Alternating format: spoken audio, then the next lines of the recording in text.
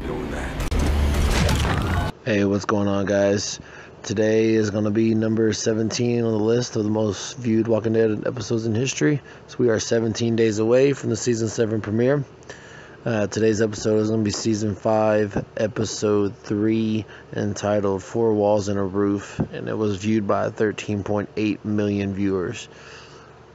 Alright, guys, this was the episode where the confrontation between Gareth and his crew from the Terminus and Rick's group went down, and when Rick's group fucking murdered all of them in the church and everything. And at the beginning of the episode was kind of left, it carried over from the episode before that, where they had took Bob and they were eating on his leg and everything, and it's just just sick. And then they ended up delivering Bob back to the church, and that's when they set their plan in motion. And they were gonna try to lure them in so they could kind of ambush them, which worked perfect. They act like they were gonna go and find where they were at that little school or whatever, but as soon as they left, they kind of just did a little circle back around or something, because as soon as Gareth and crew got in their church, Rick and them were right behind them, had them at gunpoint and everything, and that's when it all went down. It was pretty epic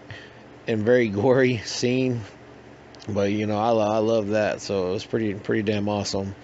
So the termites are no more after this episode. I thought it was a great title to the episode too, 4 Walls and a Roof, because after the slaughter and everything, Father Gabriel, he comes out and he's like, no, this can't happen here. This is the Lord's house. And then Maggie responds, not anymore. This is just 4 walls and a roof. So yeah, kind of crazy that that was the title of the episode and everything. But all in all, I thoroughly enjoyed this episode when it first came out. Gareth and them had it coming and everything, and it was kind of crazy to see Bob with them chowing down on his leg and everything. And of course, he did the classic tainted meat line at the beginning. So you're eating tainted meat, and so that was always a funny part. But yeah, we ended up losing Bob at the end of the episode. He because he had already been bitten and everything. So, and then also at the end of the episode is when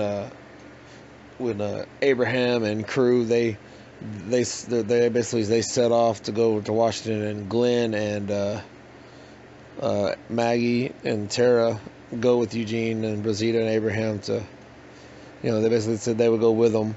And then Rick and the company are planning to go once they get the rest of their people back, Daryl and Carol and stuff. So, but anyways, yeah, all in all, not a bad episode. I always enjoy watching it. So that was number 17 on the list.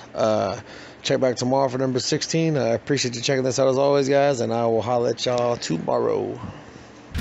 Welcome to Woodburn.